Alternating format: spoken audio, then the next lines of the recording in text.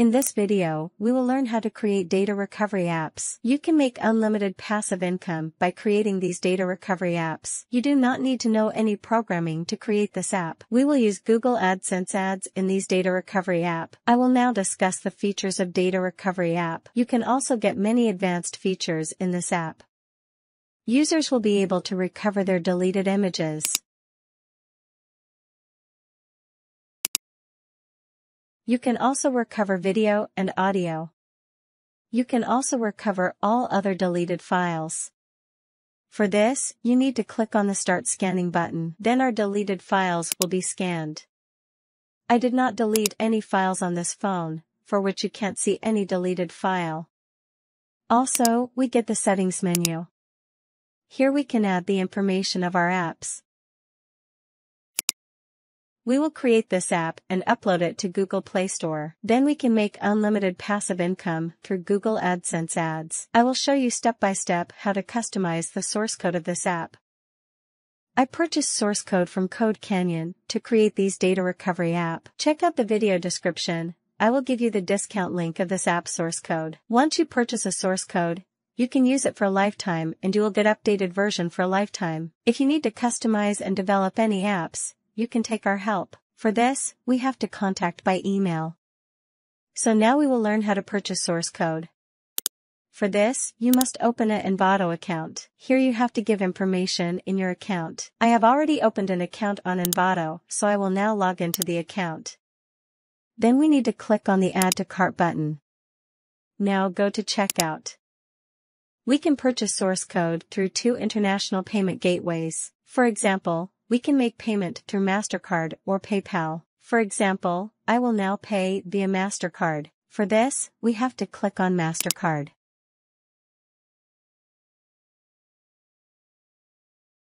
We have to pay a total of $22.88. For this, you have to give your card information here. Then you will click on the Pay Securely button. Your payment will be completed, then you can download the source code zip file. If you do not have a MasterCard, you can pay through PayPal. Payment via PayPal is very easy. For this, you need to click on the Pay Securely with PayPal button. Now you can pay by logging into your PayPal account. Then your payment will be complete. Then you can download the source code zip file and license key. Now you need to download Android Studio to edit the source code. You can download Android Studio by clicking on the Download button. I have already downloaded Android Studio. Then you need to install Android Studio. I have already installed Android Studio. After purchasing this source code, you will be given a zip file. Now we need to extract this zip file. Now we will submit this source code to our Android Studio. Then click on the Open an Existing Project. Now we need to find the folder location of the source code. Then you have to click on the Android icon. Now click on OK. Then we'll wait a while. We can see some errors. Now we will solve this error. For this, we have to click on the file. Then go to Project Structure. Then we will select 4.1.1 version. Now I will click on the Apply. I'll wait a while. Wow, you see our problem is solved. So now let's turn on the virtual device. Our virtual device has been launched. So let's install the data recovery apps on our virtual device. We'll have to wait a while for it to install. Wow, our data recovery apps have been installed. First, we will change the name of our app. For this, you have to click on the app. Then we will click on the res. Now go to Values. Then click on the strings.xml. Now enter your app name. I will give app name Data Recovery. Now we will run the app. You can see the name of our app has changed. Now we will change the logo of the app. For this, you will click on the app, then click on your mouse right button. Go to New. Then click on the image assets. Now we will upload icons for our app. You need to find the folder of the app icon. Then select the image of your app icon. We can resize the icon. We can change the background. Everything is okay. Now we will click on the next. Then click on the finish. We will now run the app. Wow, you can see the icon of our app has changed. This way you can add custom icons to your app. Now we need to change the package name of the app. For this, we have to go Android manifest.xml. We will definitely name the unique package. As you can see the default package name. We will now name the unique package. First, we will select the text. For this, we need to click on the keyboard Shift plus F6 button. Click on the Rename Package. Enter your package name. Then we have to select all the places. Now click on the refactor. Then again click on the Do Refactor. We can change the package name of our apps by using this method.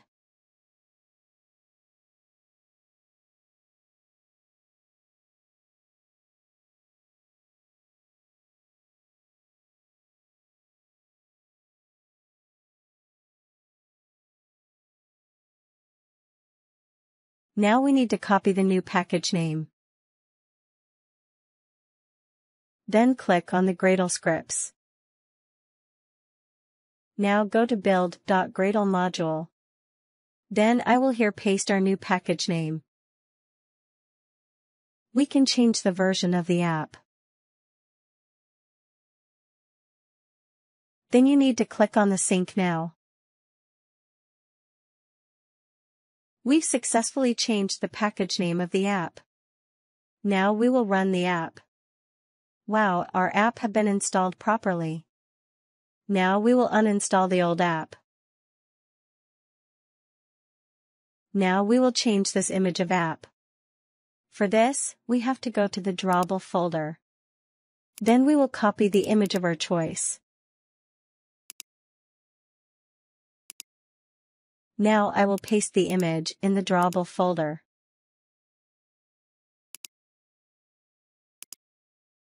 Now you have to delete the recycling image.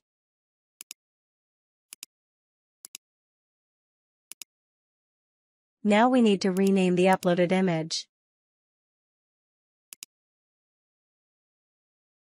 Now you have to write recycling. Now we will run the apps. You can see the image of our apps has changed. Now we will change the color on the Start Scanning button. For this, we have to go to the activity_main.xml file. Because here we get the home design of our app. I will give our favorite button color.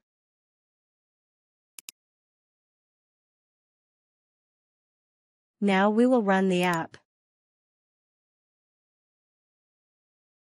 You can see that our button color has changed. Now we will change the background color of this icon.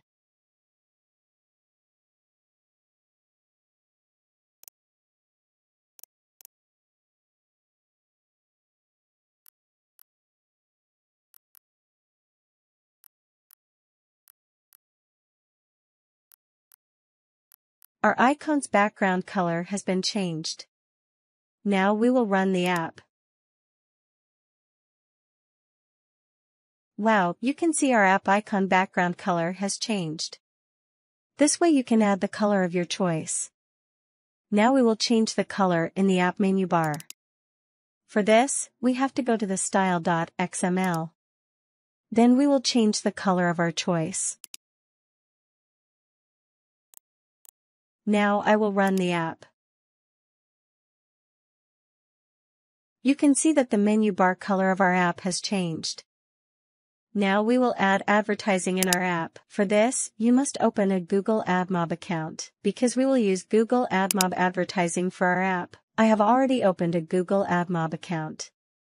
I will now log into the account. Now we need to set up ads for our app.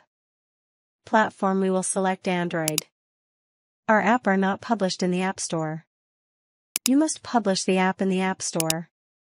Otherwise, Google Admob Ads will not show your app. Now enter your app name. Then click on the Add App. Yes, done. Now go to App Settings.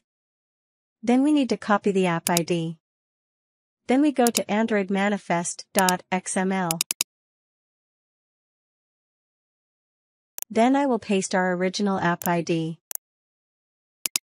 Now we will create an ad units. First, we will create a banner ad. Enter your banner ad unit name. Then click on the Create Ad Unit. Now we need to copy the banner ad unit. Then we have to go to the strings.xml. Now I will paste our banner ad unit. Now we will create an interstitial ad unit.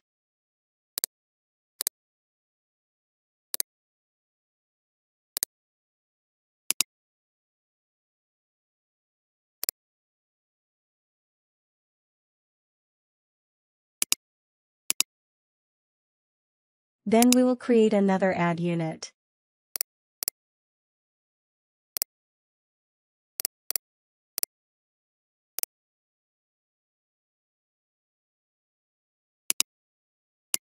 We've successfully added ads to our Android app. We must change the privacy policy URL of app. I'm adding a privacy policy URL for app from my website. Now we will upload our app in Google Play Store. For this, we will click on the build. Then click on the Generate Signed Bundle. We must select the Android app bundle because we want to upload this app to Google Play Store. Then we will move on to the next section. Now we will make key store path. We will create a folder.